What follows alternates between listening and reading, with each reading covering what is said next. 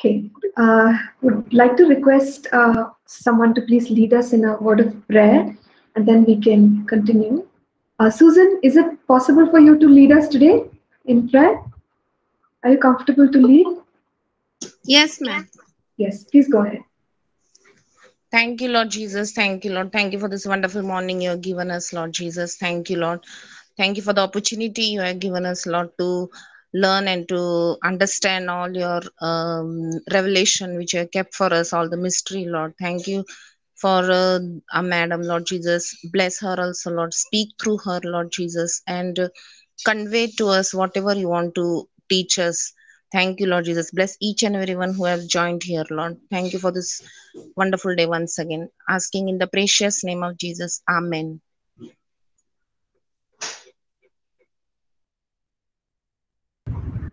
Amen. Amen. Thank you, Susan, for leading us in that word of prayer. We will pick up from where we had stopped in the last class. We were talking about seasons of preparation in our life and seemingly disconnected seasons, and how everything is used by God to build us up. Everything is used in our lives to build our character, to prepare our hearts for the vision that God has for each one of us. So we will continue along the same theme of preparation. There are many examples in the Word of God of people who have gone through such preparation. So Joseph is a wonderful example. We know that he definitely knew that God was going to use him because God gave him a dream, and he looked forward to mighty things in God. However, the journey of his life was not so smooth. So in Psalm 105, I am in Kingdom Builders publication, page number 35. Okay, so that's where I'm at, if you're wondering where we are. So there is a passage from Psalm 105, verses 17 through 22, that describes the journey of Joseph, how he became a slave, how he became a prisoner, and how he had to face so many challenges through his journey in Egypt. So this was definitely a preparation time in Joseph's life, something that God was with him during that time. But then, it even though it seemed like it was so unnecessary for him to go through all this, God knew how to build Joseph up through this situation. So we're talking about the life of Joseph. So if we look closely, and in our notes here, there is a very detailed assessment of the life of Joseph, followed by the life of, I think it's Moses, and then the life of David. We will look at the number of years that elapsed after they got a word from God that they are going to be serving the Lord, in whichever way God had called them to. So it was never a short period of time. Okay, so we'll start with Joseph. So when we look at the life of Joseph, early on as a child, he had a dream from God, and God showed him how all his brothers are going to bow down to him, and he was very innocent, right? Like he went and he shared his dream, and little did he realize that it is going to cause jealousy among the brothers. So he went and shared his dream, and the next thing that happens is that he's sold by his brothers. He's sold to Egypt. So Joseph was about 17 years old when this happened.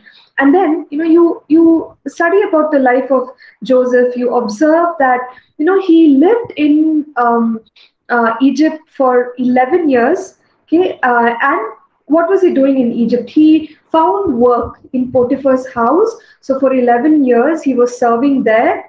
He was serving with excellence, of course, because we know that Potiphar was so happy that he entrusted him with everything, right? Every responsibility in his house, and he trusted Joseph. So 11 years, he was a good steward of what was given to him, and then the incident with Potiphar's wife happens, and then 2 years he's in the prison.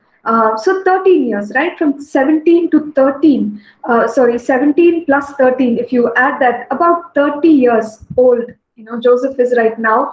And again, he must have wondered what happened to the dream that God gave me, that I'm going to be a blessing to my family, that I'm going to be a deliverer for my brothers. But then, as you look at his life unfold, it took another 9 years. At the age of 39 is when his family actually comes to Egypt to buy food. So he sees them for the first time at age 39, and the second time would be at age 41. Okay, so think about this. It's been a long, long time since the period when God gave him the dream. He was a child, so we could say maybe I don't know, 10 years old or something that he had the dream. But it took 30 years for Joseph to experience the fulfillment of that dream. So, God. Now we can ask the question, like, why God? Why is it that you communicate to us way ahead of time, and then it's only much later that we walk into your promises? Now, there can be many reasons why, but one thing we know, and we'll talk about it later also, that God is really building us up, not just in terms of our skill, not just in terms of our anointing, but also in terms of our character. So, in Joseph's life, we observe that only around the age of 30, he took responsibility in Egypt. Like, he kind of, God elevated him to a position of second in command, and he faithfully served for about 70 years in that position to bless God's people, and he lived up to 110 years old. So that is the journey that Joseph made with regard to the God-given vision, which was so important to him. So again, the God-given vision that he will be in a position of influence, that he will be a deliverer for his own family and others. Now, he lived that vision for, you could say, 70 years. But the journey of preparation before those 70 years of execution began, it was not easy. Okay, and it was several years of being in a position. They say like pit to prison, right? Pit and then prison also happened before the position came about in Joseph's life. So that is Joseph's life, and we observe, the passage of time. And in the case of Joseph, we could also observe that there was something that others did to put him in trouble. So why did he end up in Egypt? His brothers sold him out of jealousy. Now, can God redeem? Can God restore when evil things happen to us? Answer is yes. See, God knew that he is going to elevate Joseph no matter what. Even though it was not Joseph's fault that he ended up in Egypt. Even through that, God knew how to, open the doors for Joseph and position him. But of course, in the life of Joseph, we do see that spirit of excellence, that spirit of faithfulness. He didn't give up, even in the most difficult circumstances. So that is about Joseph. Now, moving on to the life of Moses, it's kind of similar, because Moses was protected by God supernaturally when children his age, Jewish children, were dying. And then he was supernaturally sort of, protected through his childhood. The Pharaoh's daughter takes him in. He gets the best of education, the best of care, and Moses's mother takes care of Moses, and so it's like he's being prepared, he's being equipped for the purpose of God for his life. And it's only at the age of 40 that it comes into his heart that he has to deliver his own people. So was Moses aware that he didn't belong to Egypt? Yes, Moses was very much aware. And again, like Joseph, Moses had these grand dreams of delivering the Jewish people. However, we see that he tried to attempt doing something in his own ability. When he saw a Jewish man fighting with an Egyptian, he tries to be the deliverer, and out of his anger, he ends up murdering the Egyptian, right? And that causes a disturbance in the plan of God. And then Moses has to like flee for his life because people are against him now. So he flees into the wilderness, and then he has to be in the wilderness for 40 long years till sort of the wrath of the king cools down. Okay, it's only after another 40 years, so at age 80, that he comes, he resumes his mission, and you could say that he walked into his divine mission at the age of 80. So it took him 40 years because of the mistake. Now, Joseph, it was a different situation. People put him in trouble. Moses created his own trouble, in that sense. He tried to push the plan of God, and he ended up, spending another 40 years before he could actually step into his calling and be that leader and the deliverer for the Jewish people. So that's about the life of Moses.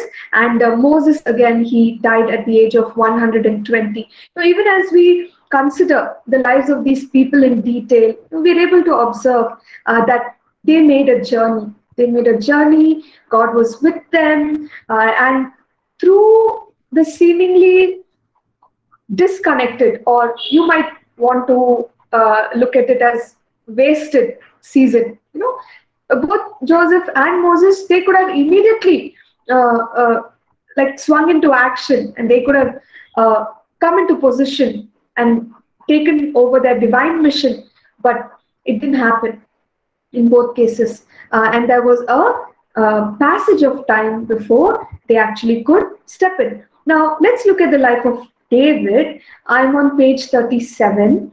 So, David, like Joseph, very early on in his life, he knew that God had called him for something. So, at the age of 13, David is like anointed. At that point itself, Samuel kind of, he identifies David and he speaks about God's plan for David's life.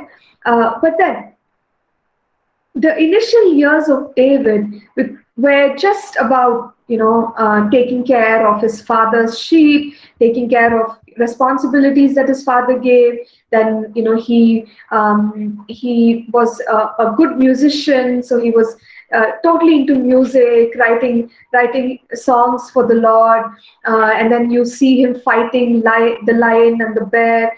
And eventually, at the age of roughly about 15 to 17 years, he has his first national fame because he slays Goliath. So even at this point, we could be wondering, how come this child is aware of his destiny, but nothing is actually happening. Okay. However, then there's the whole unfolding of the events in David's life, because Saul doesn't like him. Saul is trying to kill him. So the next several years, David is trying to escape from Saul. He's living like a vagabond. And during that time, God causes mighty men to come and join David. And, they are also people like him. So they kind of understand each other. And through these mighty men, David it becomes that man of war and that valiant person. So it's only at the age of 23 that we notice that he became the king of Judah. So like roughly about 10 years, right? From the age of 13, it took 10 years for him to become the king of Judah. And then again, there is the passage of time, and it is said that, he was 30 years old when he was finally made king of Israel and Judah. So similar to what happened to Joseph in his life. And then in David's case, again, we could look at his circumstances and say Saul caused a lot of difficulty. Then the kind of decisions that David made, or we could look at different instances and say, oh, this is the reason why David did not uh, take up his throne immediately. But whatever happened in David's life, we know that God is a mighty God, that He is able to redeem, He is able to reposition us, and He is able to fulfill the promise which He has made upon our lives. But what is most important is that we remain aligned, that we remain yielded to God, we remain surrendered to God. Because again, if you look at Moses' life, when he tried to do things on his own, he was not aligned, and that ended up wasting more time in Moses' life. So here we notice that at the age of 30, in the life of David, that's when he took on the role of king over Israel. And then he reigned for 40 years. And then, you kind of read about the life of David. He died at the age of 75 years. So he remained in his mission, and he died at the age of 75. Now, looking at somebody from the New Testament, Paul the Apostle, and I think this is covered in fulfilling God's purpose for your life, which is there in your first year course. So you probably already know about the life of Paul. So the life of Paul, we see that at the age of 33 is when he had an encounter with God on the road to Damascus. So that's when the journey actually begins. But soon after that, even though he wants to do ministry, he's not accepted by people, because people doubt him. People doubt his integrity. People wonder whether he is, he is like a wolf in sheep's clothing, just claiming to be a believer. So his ministry is not received immediately after Saul's conversion. We read about him spending time in the areas of Damascus and Arabia for some time, and then he visits Jerusalem for about 15 days. So there is all this happening, and then later he goes to the regions of Tarsus, Syria, and Cilicia. But the Bible does not record. The Bible does not record any kind of details about the ministry of Saul. Now, obviously, we know that he received his revelation. Okay, a lot of his revelation during this time, when he was not even connected to the apostles, because in the writings of Paul, you see that he only spent 15 days in Jerusalem, and that too, I think he spent with Peter. 15 days he went there. He spent with he only met Peter there, and that was about it. So who were the people in his life? What was he teaching in his early years? We don't have much information. But later we see that after 13 years is when Barnabas comes to Tarsus, and he brings Saul to Antioch.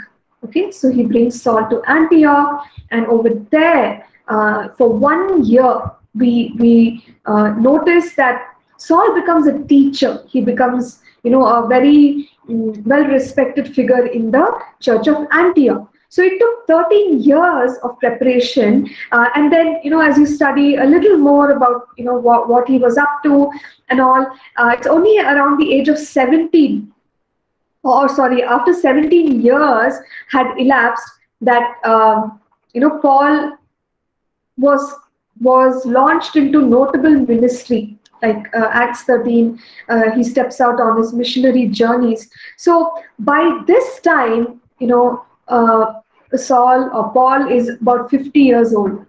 Okay, and then he goes ahead with his missionary journeys and writing his epistles and everything. And I think around age 66 is when he died. So that's about the journey of Paul. And there are 17 years that are called as the silent years of Paul. So what are we trying to say? We're trying to say that God gives us a vision, and the God-given vision, right? The God-given vision, even though it's very vivid, right, within us, in our hearts, in our minds, and we want to see the fulfillment of that vision tomorrow, that may not be how God leads us into that God-given vision. There can be a good amount of time that passes by for whatever reason, right? It could be for the right reasons. That, for example, in the case of Paul, he went and he was still doing ministry. It's not like somebody pushed him into the regions of Tarsus, Cilicia, and all of that. But he went and okay. Sound disturbance here. Sorry, I'm going to move somewhere. You move it up there. You move it somewhere. Okay. Yeah. Sorry. Yeah, we shall continue. So yes, for the right reasons or for the wrong reasons, whatever the case may be, there is an element of time. Okay, and we have to wait upon the Lord for, we've talked about this, the Kairos moment, or the right timing of God for things to unfold. Okay? And God is not in a hurry. God is not in a hurry, and we have to depend on the Lord for His appointed time to initiate things, to execute things, to fulfill things. So, we look at it this way. No, we need God all along. We need God when the vision is given to us. We need God when we step into the vision. We need God when we are executing the vision. So all along, we need God, and we have to go by how God is leading us, and never look down or feel bad about the preparation time, because preparation time is essentially a waiting time, and in this waiting time, God is able to do so many things in us, and God might be doing other things around us which we are not realizing. But that waiting time is not a wasted time. And from the lives of the people that we have noticed, they were not idle in the waiting time. Joseph is the best example. What was it? Did I say 13 years? Something like that. Whatever number of years. Yeah, 13 years in Egypt. When his vision was not fulfilled, he could have just sat there and sulked and said, when is the door going to open? When is the door going to open? But what he did was, he was faithful to all the small responsibilities, big responsibilities, whatever came to him, he was faithful during that time. And we could examine his life further and say so many other things, that God built skill, God helped him build character. So a lot of development would have happened in Joseph's life. And God knew that that is the kind of preparation he needed to be second in command. And similarly, when we look at the life of Moses, Moses in the wilderness, God did other things in his life. He got married, and he was able to take care of his father-in-law's sheep. So he was engaged in something. He was engaged in something while he was still waiting on the Lord. And then, the burning bush happened, and God's instruction came, and he could step out to deliver the people of Israel. In the case of David, so many things that David did during the waiting period. He raised up an army, he engaged in important battles, he learned how to hear from God, right? Trust God for his victories. So there was a preparation that was going on within David. And Paul, obviously, he received revelations, and he would have learned other things like, how to teach, the anointing of God increasing over his life. So many things that God did during his silent years.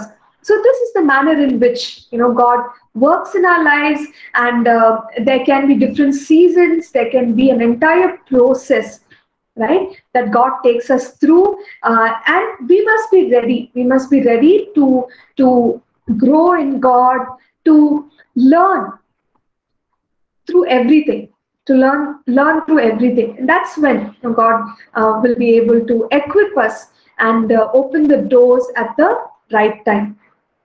Okay. So there, any thoughts before I proceed further? Or are you all doing okay? Okay. Yes, Samuel, you have a question? Oh, just No, one. ma'am. Okay, I'm great. doing okay. Okay, wonderful. Yeah. Okay, that's fine. Okay, I think we all are on the same page, so it's good. Okay, let's proceed. A few more sections here for us to touch upon. The next section says the unfolding of a God-given vision may differ from our expectation. Okay, so and that, we've already discussed that the journey that each person made was very, very different. Though they might have thought that, okay, now for example, Joseph, he probably thought that wherever he was, God would raise him up, and God would make him a king or something like that in his own land. But that was not the case. God had a way of leading him, and God had a way of causing him to even come out of adverse situations to fulfill the vision which he had. So similarly, in our lives, when we go through a phase or a season which seems different. Okay, now ideally, like you might think that God will put you through a certain course and give you a certain position for you to gain the experience that you need to do what God has called you to do. Now God may not do it that way. God may do it in a very different way. But whatever it is, the unfolding, we have to be open to receive. We have to be open to receive the way God is working in our lives, and even if mistakes happen, right, because of our decisions or because of something that someone has done against us, we have to have the faith that, what, God is greater. God is greater than what I'm going through. And He's able to bring me back, align me to the purpose of God for my life. And God has done that in the lives of people, and He continues to do that. So the unfolding of the vision may be very different from the way we assume it to be. Yes, yeah, Christopher, please go ahead, Christopher. You have something to ask? Yes, Pastor. So, it's just a thought that that occurred to me. In Jesus' life, he spent 33 years on the earth, and of which 30 years we don't know very much about. Now, I can't really say that that was preparation time for him, but it was obviously a time where he was not really in ministry. So just trying to understand, or trying to get trying to get your view on, um, uh, you know, those 30 years.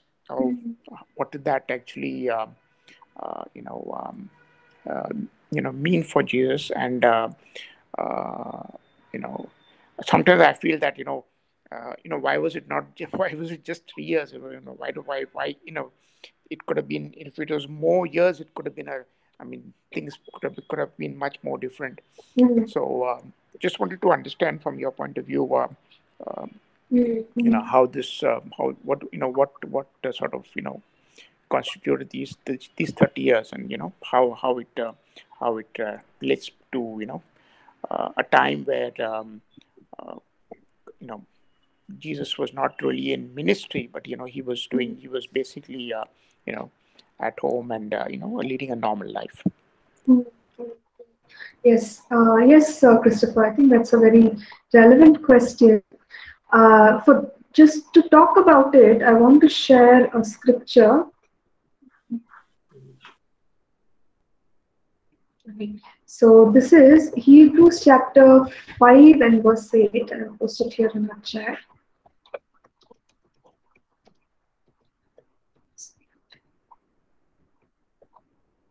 Okay. On this verse says, though he were a son, yet learned he obedience by the things which he suffered. Okay, I ended up copying the King James version.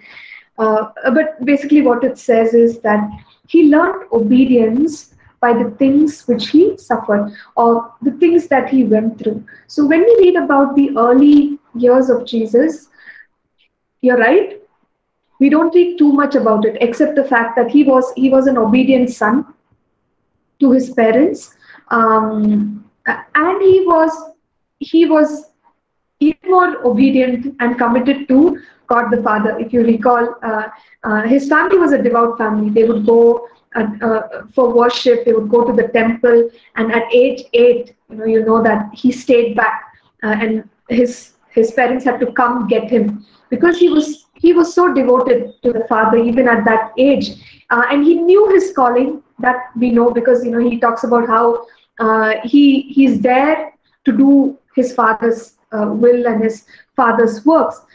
So from the passages that talk about the early life of Jesus, few things we can pick up.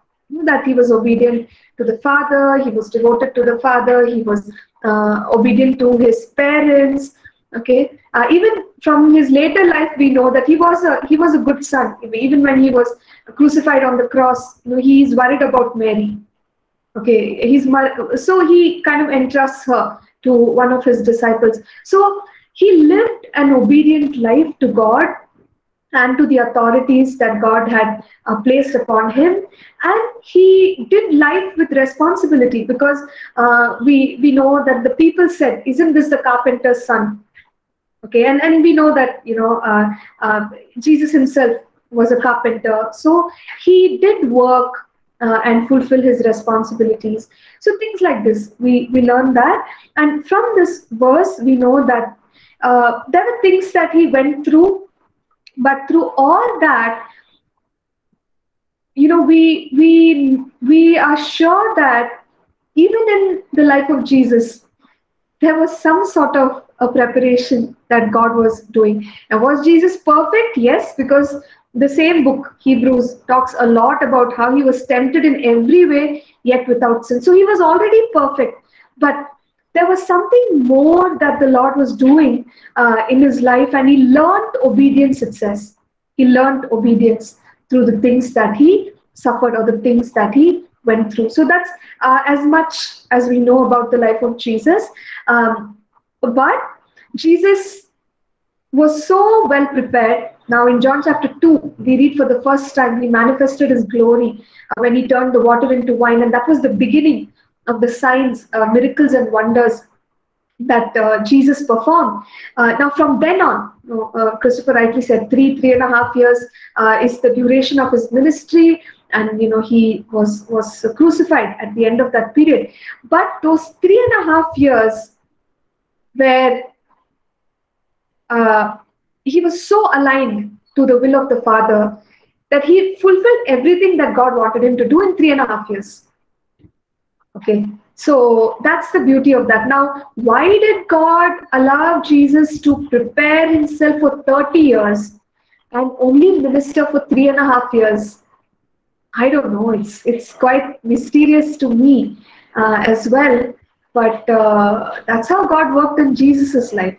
So we are but we are just human beings. He was the Son of God, though he was fully man. So we learned something from that. So Christopher, just some thoughts. I don't think I have answered your question, but do these thoughts make some sense? Yes, definitely. Yeah. Thank you. Yeah, thank you. Usually I've heard Pastor Ashish share that he started preaching very young while he was a teenager. And he was so passionate for God that at some point, I think before his 10th or after his 10th standard, he wanted to go to Bible college. So, and he was very, very insistent that that's what should be done. And his parents took him for counseling to one of the church pastors, and the pastor told him, he said, look, God waited for 30 years in Jesus's life and launched him into ministry only after 30 years. Why are you in such a hurry? Right?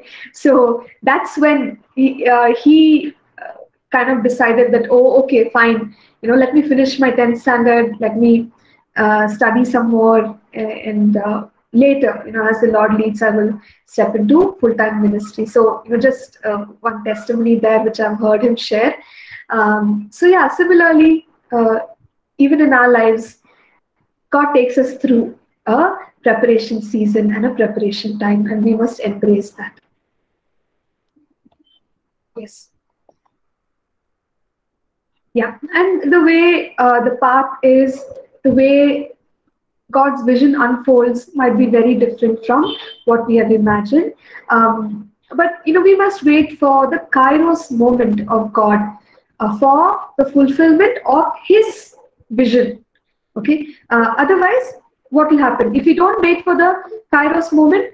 We end up causing things to become more difficult. Oh, okay. There are. Okay, so Anita is saying he was preaching. Okay, Jesus was preaching from a small age. Okay. Yeah, he had wisdom. We hear about that. Okay, Anita, is that a question you want to ask something or just a comment? Okay, it's just a comment. Okay, sure. Yeah. All right. Yes, please go ahead. Yes, Mar. I just wanted to add to what you said. There's a verse in Galatians that says that at the fullness of time, Christ was brought to the earth. And we see that as the redemption plan of God was unfolding, history too was playing itself alongside. So I believe one of the reasons why it was 3.5 years was because at the time when Jesus Christ was to die, it collided exactly with the timing and setting which you referred to as the Kairos moment. It was right on point. At that moment, had to die within the time frame of how history was unfolding, how time was unfolding, because the Roman government was just the way they crucified the criminals, everything just tallied alongside with how Christ was going to die. So I believe, the timing was just right. And so I believe this is what God was working with. At the same time as history was unfolding, God too was unfolding his salvation plan for both to intersect and then for Christ to save us. That's also what. Yes. Thank you, Say. Thank you. Yeah, that's so true. So even outside of Jesus, the world was kind of, being prepared for the ministry of Jesus. So the timing, the Kairos timing, is important, and we must wait for that Kairos timing of God. Now, there are some examples. In fact, the example of Moses has been put down here in our notes for us. The fact that he tried to move into the plan of God before it was time, and so he ended up wasting 40 years of his life. Right. So these kind of mistakes that we make can cause a delay. Now, in fulfilling God's vision, when we think about the life of Abraham, we said that the spirit versus the flesh, and what is this? Ishmael. Ishmael is a picture of the flesh. So Abraham, when he tried to complete God's vision, it brought about an enemy right? For the actual promise of God, which is Isaac. So, when we try to do things in our own strength, when we try to do things in our own timing, that brings about mistakes. Okay, and yet we've said that even if that happens, when we acknowledge our mistakes, we go back to God. God is able. There is a beautiful scripture in Joel chapter 2 and verse 25. It says, "So I will restore to you the years that the swarming locust has eaten, the crawling locust, the consuming locust, and the chewing locust, my great army which I sent among you." So I will restore the years that the locust has eaten. So in our lives, when we look back at our years, and sometimes we might think, if at all I had done this earlier, if at all I had learned this skill earlier, or joined that college earlier, or not done this or not done that. We can look back all we want, but that's not the way to go forward. Looking back to learn some lessons is fine, but just staying in the past is not going to help one bit. Instead, we must trust that God can restore. Even if mistakes have been made, God can restore the wasted years and look ahead. Because Proverbs 4:6, it says, "Ponder the path of your feet and let all your ways be established." So, looking ahead, thinking ahead, planning ahead is what is important. Um, yes, I see hand raised. Say, do you have another question, or is this from the phone? Question, yes. No question. It's a question. So, um, we saw that Moses, Yes, yes. yeah, so we saw that Moses, due to what he did, killing the Egyptian, extended his time, Mm, um, extended the time he was supposed to, fulfill his purpose to deliver the children of Israel another 40 years. Now we see that God promised mm, Moses and Abraham back then that the children of Israel will be taken into captivity, but after 400 years, they will mm, return back to the promised land. So my question is, I've always been of the opinion that I think that 40-year delay was what led to 430 years. That's a 30 years extra they spent in Egypt. I don't know if I'm correct. I'd just like to know your opinion on that or your answer. Is it right to mm. say due to Moses taking actions into his hands, right? Making that mistake cost the extra 30 years that the Israelites spent instead of 400 years. I don't know if you Okay. understand my So question?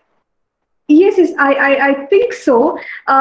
So, like, you want to know exactly how, if those 30 years cost an additional, So if the extra 40 years that Moses had to spend in the wilderness before mm, returning back, he went back to Egypt when he was 80.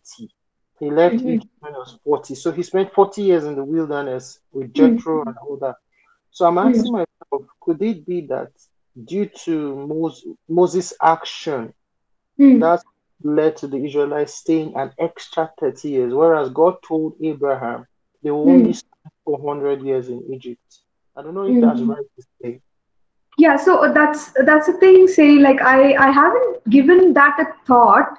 Well, in my head, I thought those 40 years were included in the 400, but I would need to look it up. I would really need to look that up and let you know. Would anyone else know in class here the exact number of years that it took for the Israelites to leave Egypt? Was it 440? No, I 430. think it is 400. 450, ma'am, because I also had the question while reading Bible why Ah, it is 400. Yeah, I okay. do remember it vividly. Why it is 440, I wanted to know. No, it was no, no. It was 430 years that Yeah. after 430 years, the Israelites left. But my question is, could it be that that extra 30 years, because God told Abraham specifically, 400 years they will be in captivity, but they will leave after 400. But when they left with Moses, it was 430 years.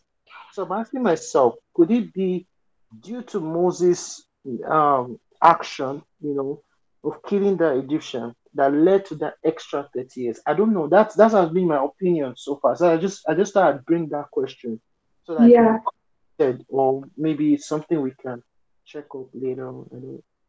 Yeah, yeah. So, I mean, anyway, we have a break time now, so we can do a little bit of, researching and maybe come back with the exact number of years.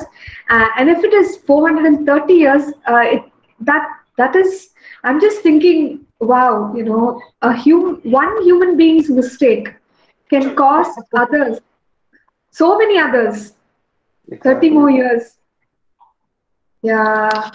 That's what I've been thinking all this while since I read that. Mm, So, mm, yeah, right. So, uh, yes, everyone. Okay. So, how about we just take a break here? It's not yet 10:50, but it's 10:48. So let's take a break now, and then come back, sort out this issue, and then we will proceed from here. okay, ma. Yes. Okay, Louis, I think this is in Genesis 15, if I'm not wrong. So you'll have to go back to Genesis to read the promise that God gave Abraham. Okay, so sure. Okay, all right, class, we're on a break now. We will meet at 10:58. Thank you.